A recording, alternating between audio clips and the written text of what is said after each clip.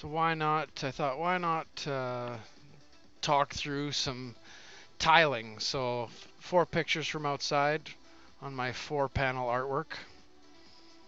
They're similar in, capture because they came off of a tripod. So I thought, oh, I'll just talk through what I'm doing. So first thing I'm going to do is make a canvas that can fit all 4 of them. So I'm going to left justify it and multiply essentially the width by 4. So a little extra would be 13,000 pixels, and I usually like to get a little bit of up and down, so I'll go whatever 4250. Uh, Gave it to me in black. Fair enough. Guess it doesn't really matter. Although I would prefer white. Let's do it again. Image, canvas size. Uh, let's go white. I'm on a new build, so a lot of my settings are off. So 3024 pixels, whatever. I'm just gonna overshoot the landing, go 13,000. Let's go 4500. Left justify it. Boom. Alright, let's pull those other pieces in. Yes, I know, it'll give me a warning about blah blah blah. One. Drag that in. The warning is just because on the layers palette, it's still background. If I double click that and turn it into a layer instead of background, then when I grab it with the selection tool, it'll just come along for the ride instead of giving me the warning. Yeah, okay, now I'm going to get that out of the way. Although that might be kind of helpful to see that. So you can see that they're quite identical, and that there's a little bit of, well, whatever. The capture's not that bad.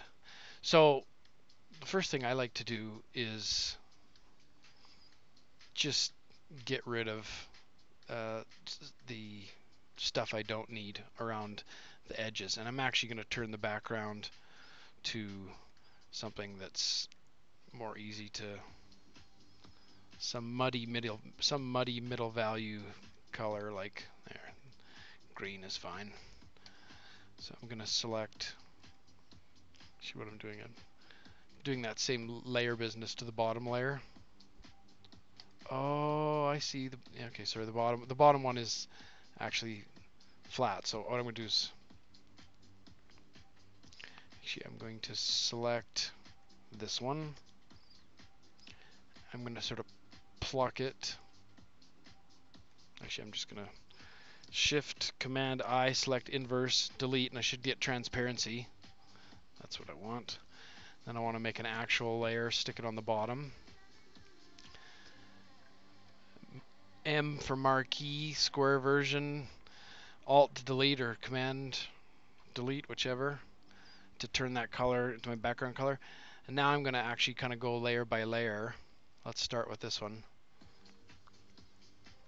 And just do some erasing of stuff I don't need.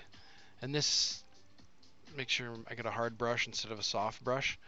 If it's paper and stuff, I don't need it, so I don't need any of that. That's the part of this whole process, is actually getting rid of all of the white pixels. You don't ever want to send stupid white pixels to print. You want to deliver a nice transparent PNG file. So that's like, here's some just broad strokes like that.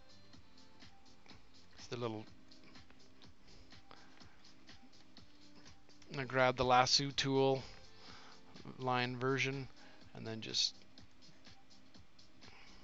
it's probably people see what I'm doing and be like, oh, there's better ways to do that. I'm aware that that's the case. Little grab the S for stamp tool. That looks like a good thing to sample from. Alt to sample. Goodbye.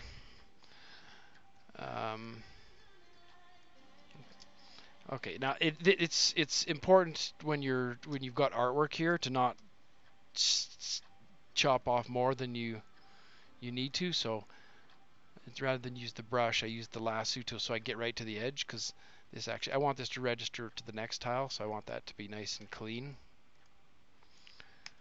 Delete that. See you later. I've done enough work. Let's save as or save as. So, well, I can keep it in raw. I'll just call it whatever. Fort St. James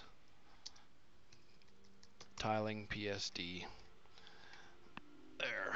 Yep, saved. As we were, so